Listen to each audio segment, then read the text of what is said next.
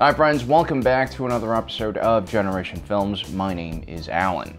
In order to win a battle, you can't just rely on advanced technology and weapons and manpower, you also need a really good strategy and plan. So today we'll be taking a look at 5 terrific battle strategies we see in science fiction.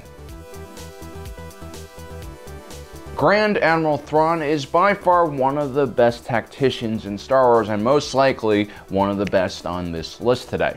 He's extremely cunning and well prepared, both intellectually and physically, for any challenge. But more importantly, the Chiss warrior didn't have much of an ego, and more importantly, he didn't pursue power or fame or money. Thrawn was first and foremost a student of the game. He lived and breathed warfare 24/7. When he wasn't training his crew to act as extensions of himself, he spent hours looking at the artwork of his enemies so that he could better understand how they thought. To some of his enemies, Thrawn was like some kinda omnipotent demon. Forces underneath his command were usually extremely efficient, well coordinated, deadly, and most frightening, able to predict the movements of their enemies. But of course, Thrawn wasn't some magical being with special force powers. He was just extremely well prepared for almost any situation. Now, most of you know Thrawn as the Grand Admiral, but before he joined the Empire, he was a commander in his own people's Chiss Expansionary Defense Force. The Chiss were located in the unknown region of the galaxy. Although it was sparsely populated, the aliens that did wander this sector of space often evolved isolated from outside contact, and were equal parts terrifying and mysterious. The Chiss Defense Force had to be very unpredictable and flexible in order to combat all of these unknown entities. 5 years after the Battle of Naboo, the Jedi created an exploratory mission known as Outbound Flight. Their mission was to lead a few hundred colonists towards the edge of the galaxy and then beyond. The mission was led by the powerful Jedi Master Joruus C'baoth. He believed that Force-sensitive individuals were superior to others and had a mandate to rule. Little did Joruus C'baoth realize Supreme Chancellor Palpatine saw this outbound flight mission as a perfect opportunity to murder a bunch of Jedi without anyone realizing. So as Outbound Flight continued its journey to the edge of the galaxy with 18 Jedi on board, Chancellor Palpatine contacted the Trade Federation and had them create a fleet to intercept the Jedi mission. The unknown region was only sparsely populated by life. There were, however, tons of gravitational anomalies that made navigation and communication difficult. And so if the Trade Federation manages to intercept Outbound Flight while in the unknown region, it'd be very hard for anyone to find out. Unfortunately for Special Task Force 1, Commander Thrawn's unit, Picket Force 2, was also in the area. Now, Thrawn was completely outgunned in this situation. He had only 3 Chiss assault cruisers, which were around only 100 meters long, and 9 Chiss heavy fighters, whereas the Trade Federation had 2 Lucrehulk-class battleships, 6 Hardcell-class transports, 7 escort cruisers, and over 3,000 Vulture droids. You essentially had a state-of-the-art private navy facing off against what was the equivalent of a Chiss Coast Guard unit. But the Trade Federation commander, Viceroy Cav, was hardly a competent military leader. He also completely underestimated the puny Chiss fleet.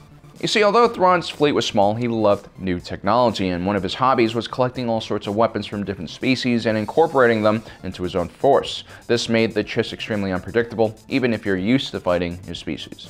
Now, the Trade Federation starts their attack against Thrawn's forces by launching a massive wave of Vulture droids at him. Now, Thrawn doesn't really know exactly how these droids are going to function, so he decides to test the water and slowly retreat away from them. The Chiss commander quickly learns that these Vulture droids have a limited range and need to return back to their ship once they've traveled away from it too far. And so Thrawn has one of his own fighters fly into range of these Vulture droids and quickly fly out of range. This causes the Vulture droids to react to Thrawn's ship, which is exactly what he wants to do. You see, he's trying to figure out how to hijack the broadcast signal that the Trade Federation is using for the droids. The Trade Federation were still using remote-controlled units by this point. They hadn't really learned from the Battle of Naboo just quite yet.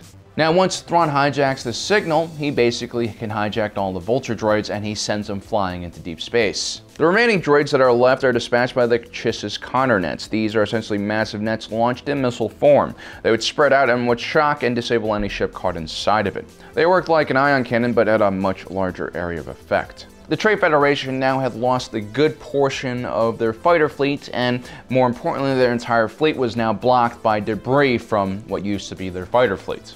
So the next thing Viceroy Cav does is have his hard cell transports fire missiles at the Chiss fleet.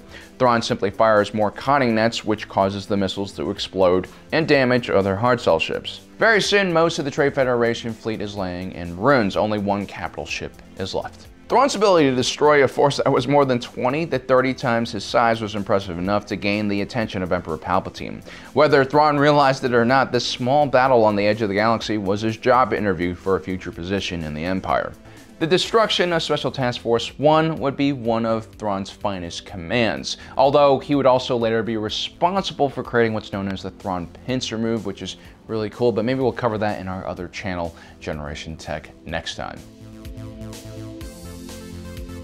Now, I know no one ever asked for the Battleship movie, which is a really random board game tie-in movie that also serves as sort of a Navy recruitment video, but what it does show us is some very important lessons about battlefield strategy that we can apply to almost any situation. Now, humans have a very limited view of the galaxy, and that's because we are limited to basically just one planet and one species. So it's very easy for us to view technology in a very linear term. Newer things are always better than older ones, but in real life, that's not how things actually work. For instance, if you built combat armor that works quite well against energy weapons because the surface of the armor is good at reflecting heat, it might not work as well against more primitive weapons like arrows or firearms. In Battleship, a very advanced alien species launches a small scouting party onto our planet. The alien vessels are extremely powerful and agile, their ships are much larger than anything the US Navy has, and they could move very rapidly across the water by literally jumping out of it. At the time of this alien invasion, the United States Navy was actually carrying out military games with the Japanese Kaiju Defense Force. 3 of the destroyers, the Samson, Miyako, and John Paul Jones, are assigned to recon one of the alien crash sites.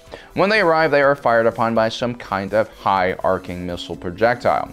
Although the destroyer CIWS point defense systems were able to destroy most of the incoming projectiles, some of them get through and the Samson and the Miyako are immediately sunk. The alien ship then proceeds to launch drones on the Hawaiian mainland. Now, the biggest problem with our human destroyers is that they're missile destroyers. The John Paul Jones is an Arleigh Burke-class guided missile destroyer. Its armament includes a variety of different long-range missiles. Naval warfare today is all about long-range detection, which actually does fit the board game theme of Battleship now that I think about it. Most modern ships are no longer designed for line-of-sight engagements. Although they might have some deck guns, the majority of their munitions are going to be long-range guided missiles. This is also why giant battleships with their massive deck guns aren't really a thing anymore. While these impressive ships could knock out targets several miles away, they just weren't a match for an aircraft carrier, which could send dozens of planes from more than 100 miles away. That was the lesson we learned from World War II, and the missile destroyer is the natural evolution of naval combat. But unfortunately, the aliens could easily jam all of our guidance systems, making these weapons useless. And so the crew of the John Paul Jones must use their brains to figure out how to track and fire upon these alien ships. One ingenious idea was to use the tsunami warning buoys around Hawaii to track the displacement of water created by the alien ship moving. With that data, the crew of the John Paul Jones could track the alien warship's trajectory and launch their own missiles to predictive coordinates that can intercept and destroy the enemy. The one part of human technology that is very advanced is our weapons technology. A Tomahawk cruise missile is still going to damage an alien ship as long as it can hit it. The crew of the John Paul Jones then uses another interesting tactic in another battle when they figure out that the aliens they're fighting are vulnerable to bright light. And so in their next encounter with an alien ship, the John Paul Jones positions itself with the sun at its back. Using anti-material rifles, the humans manage to pierce the tinted bridge windows of the enemy ship, blinding the command crew momentarily, which gives the John Paul Jones enough time to launch 5 cruise missiles at the alien ship. It seems a little overkill. Unfortunately, immediately after this exchange, the John Paul Jones is torn apart by one of those crazy alien drones. But the crew still isn't out of the fight just yet. Since they're near Pearl Harbor, there's still some naval ships left, like the USS Missouri, an Iowa-class battleship built in 1940. This ship might be completely outclassed by today's standards, but it still has weapons on board, and, you know, the missile destroyers weren't really built to fight alien ships either, so I guess it doesn't hurt bringing World War II battleship into the battlefield as well. With the help of a bunch of older veterans, the crew of the John Paul Jones gets the USS Missouri steaming full speed at the enemy. literally steaming because that's what powered the main power plant. Just as the alien ship is about to fire at the battleship, the crew of the Missouri drops one of the anchors and drifts the entire vessel sideways.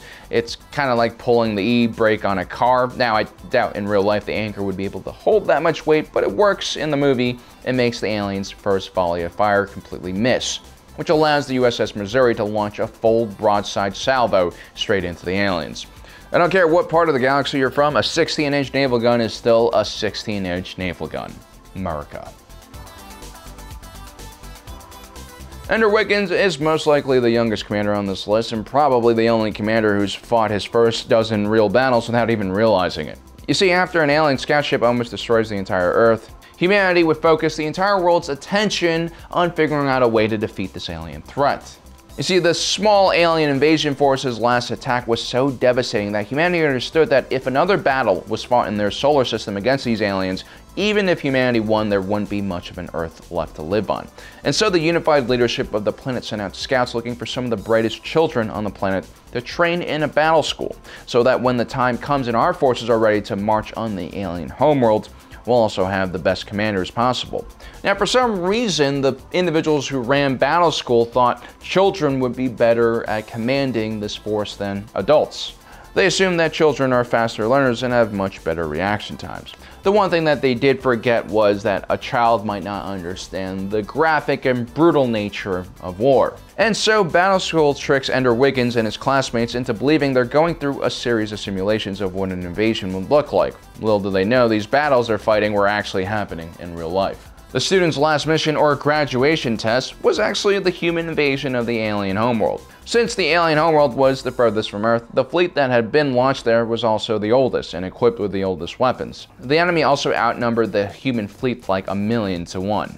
Most individuals would have looked at this simulation and just given up. I probably would have reloaded another save file. But Ender Wiggins is not your average human being. Instead, he decides to use a proprietary weapon system humanity has developed known as the Molecular Disruption Device, or the Little Doctor.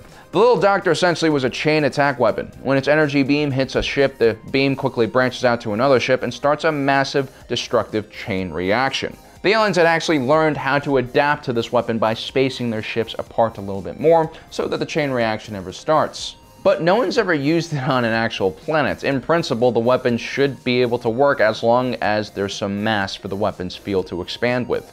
And so Ender arranges his fleet around the Little Doctor weapon, and they plunge straight into the heart of the alien world. The enemy fighters swarming them are so thick they almost form an opaque wall in front of the human fleet.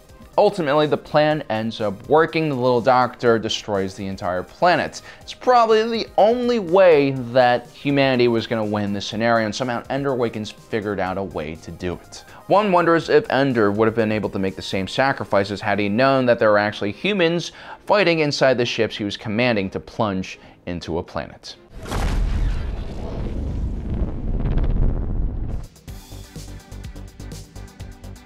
Operation Return is one of the classic space battles from Star Trek Deep Space Nine's 6th season. The situation was grim. That group of shapeshifters, the Dominion, who could basically transform themselves into anything at will and make it look really realistic, except for humans. They sucked at imitating humans.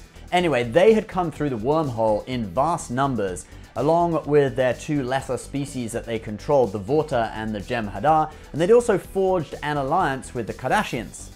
No, not the Kardashians, the Cardassians. Anyway, the Dominion and the Cardassians had taken control of Deep Space Nine, and Benjamin Sisko saw taking back Deep Space Nine and control of the wormhole as crucial to winning the war. The Dominion won't attack Earth. How can you be sure? Because Earth isn't the key to the Alpha Quadrant. The wormhole is. And whoever controls Deep Space Nine controls the wormhole. Somehow he manages to convince the admirals to go with this gamble, even with Earth on the line. But he needs the help of the Klingon Defense Force. Gentlemen, this mission cannot succeed without the involvement of the Klingon Defense Forces. We agree with you, Captain. Chancellor Gowron does not. Then you will have to change his mind. So he convinces Worf and General Martok to go to Kronos to personally ask Chancellor Gowron for the fleet to participate. Now, before Deep Space Nine's capture, Starfleet had been able to install a field of self-replicating mines around the wormhole to stop Dominion reinforcements coming through from the Gamma Quadrant. But the Cardassians had started removing these mines. And Quark, the bartender who's still on Deep Space Nine, is able to find out how long it will take. What's it gonna take? A couple months? A year? 1 week. A week?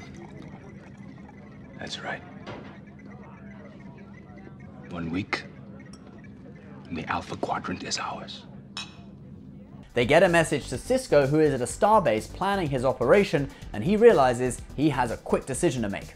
We take the ships we have, fight our way to Deep Space Nine, and destroy the anti-graviton emitter. It's our only hope. Do it.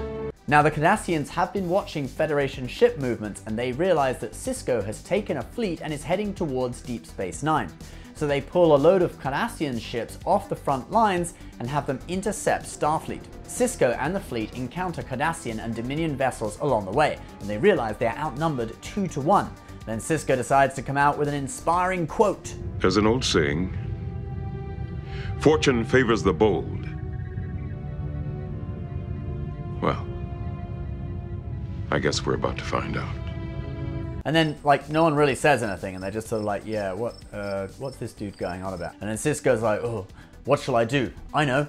Cameraman, get an awesome shot of me sitting down in my chair. Anyway, they engage the Cardassians, and Sisko, as always, has a plan. Attack fighters. Tactical pattern Theta. Concentrate your fire on the Cardassian ships, and then split off into squadrons and run like hell. Why is he only targeting the Cardassian ships? He's hoping to get them to break formation so they'll go after the Federation fighters. He knows the Jem'Hadar will stand their ground, but the Cardassians might just get angry enough to take the bait. Which would open a hole we can punch through. And in case you're wondering why there is a Cardassian on the bridge of the Defiant while they are fighting the Cardassians, that's Garak. He's Sisko's tailor. Sisko always keeps his tailor close by. He often decides that he wants to get measured for a suit at some really weird times. Altogether, we're talking about well over 100 ships just in the first wave. Excuse me. I hope I'm not interrupting. I'd like to be measured for a new suit. Now. Right now. But Captain, I do have your measurements. Take them again. Anyway, the Cardassians have already anticipated this plan and have one of their own. Let's give him his reward, shall we? Have a half-dozen squadrons break formation and go after those fighters. Now, Sisko realizes it's a trap too, but he also knows that it is his only hope of reaching Deep Space Nine, so he goes for it. They very quickly get closed in on by the Cardassians, but the Klingons turn up at just the right moment. They provide covering fire, and the Defiant is the only ship that's able to break through the blockade, and it speeds towards Deep Space Nine. Meanwhile, on the station, former crew members and civilians try to carry out a terrorist operation to shut down the main computer. But they're too late, and the Cardassians are able to destroy the minefield. When the Defiant arrives, the ship goes into the wormhole and meets the Dominion forces head-on. And then something happens to Sisko, which it seems he was perhaps counting on all along. The prophets, or those ethereal beings that live in the wormhole that the Bajorans worship as gods, make contact with him using the appearance of characters that he knows. They don't want him to sacrifice his life, and they make the entire enemy fleet disappear. Now, I know the ending of this battle is a little bit easy, perhaps even a little bit disappointing, but it doesn't come entirely out of the blue. Sisko was an emissary for the wormhole beings all along. And then the Defiant defiantly exits the wormhole alone. Deep Space Nine cannot fire on the ship because the computer has been shut down. The Cardassians and the Dominion start evacuating, and 200 Starfleet ships turn up at the station. That is Operation Return, one of the classic Star Trek Deep Space Nine battles. On to the next one. Oh, hey there, Inyoloda. I'm here today to talk to you about The Expanse. And if you ask me for the best battlefield tactics in the show, you already know it. I gotta go with the legend, the Battle of Thoth Station. Now, people might say, whoa, I didn't think that the tactics involved in that battle were that great. I mean, it's one of the coolest and most aesthetically pleasing space battles ever put on screen, but tactics? Nah, sloppy. But I think that's short-sighted if you consider the situation. Oh, what's the situation? Right, my job. Well, spoiler alert. Basically, all these bad guys from this evil company known as Protogen, who were responsible for a massive outbreak of the protomolecule, were hiding out on a communications relay known as Thoth Station. Anyway, the crew of the Rocinante wanted to take over this station and apprehend the douchebags who were chilling there. Problem is, the crew of the Rocinante, led by Captain James Holden, didn't exactly have a navy at their disposal for what was a highly difficult mission to occupy a station of unknown capabilities and which was under the power of a company in Protogen that had some of the most advanced weapons and chip technology known to man. Actually, not even known to man. So Captain Holden teamed up with Fred Johnson, aka Space Carl Winslow, an important leader of the OPA, a Belter faction, to put together a ragtag assault team to raid Thoth. So the odds were against them and they had to get creative. In space where there is little cover, approaching an enemy without letting them know you're coming can be tricky. As the assault team didn't have the advanced stealth technology of their enemy, they had to use disguise, and where they lacked the numbers of a navy, they had to use misdirection to keep their opponent occupied with the wrong targets. What they did is this. An OPA cargo ship known as the Guy Molinari headed out towards the station with the Rocinante hidden behind it in its radar shadow, waiting to jump out and attack. Now here's what I really liked about their tactics. They were practical. They knew they weren't going to completely fool the people on the station or the stealth frigate guarding it. They just wanted to buy themselves as much time as possible. When the Guy Molinari got close enough to Thoth, the Roci pulled away from it, making itself appear to be some loose cargo that fell off the ship. It went into semi-freefall using only minimal directional thrust to guide itself towards the station. Yes, the stealth frigate figured out the ploy, but not before the Roci was close enough to use its CQB strengths to zip around the station out of reach of the stealth ship's weapons. In close proximity of the station, the Roci played nuisance to the stealth ship, keeping it from destroying the Molinari, which, when it got close enough to Thoth, released breaching pods disguised as cargo containers at the station. Now I know the jig was up at this point, but what could be more convincing than FedEx hurling packages at their destination as hard as possible? Yeah, they lost one of the pods when the station surprisingly popped out an anti-asteroid cannon, but hey, there was no way to know for sure what the station was capable of, and by launching two pods at the same time on the same trajectory, they made it so taking out one pod meant the other could get to the station safely. Again, they went for practical, not full-on miracle. Just like my shirt today is actually only semi-wrinkled, not fully ironed. Anyway, it helped that the Roci, still playing the part of pest, jumped out from inside the station's rings and took out the cannon in the stealth ship, which couldn't move around inside the station's tight quarters as well as the Roci. The Rocinante was deployed perfectly to its advantages on this mission, and that was key here. The plan worked because Captain Holden and his crew in the OPA worked together to use what they had, including coffee, to the best of their advantage. You know what? Before I go any further here, I should do a whole video on this, shouldn't I?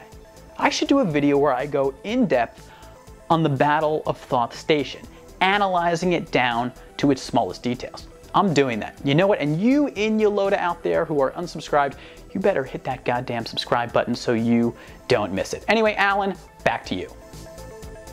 So there you have it, guys. 5 different battle strategies used in 5 very different scenarios. What I really love about warfare and science fiction is oftentimes you'll see 2 very different races with very different technology levels facing off each other, and when these 2 sides are not prepared to fight each other, you're going to see a lot of interesting methods and tactics. Well, guys, I hope you enjoyed today's episode. Don't forget to subscribe and hit that notification button so you don't miss out on the rest of our awesome content. As usual, my name is Alan, reminding you that life is a movie and you are the protagonist.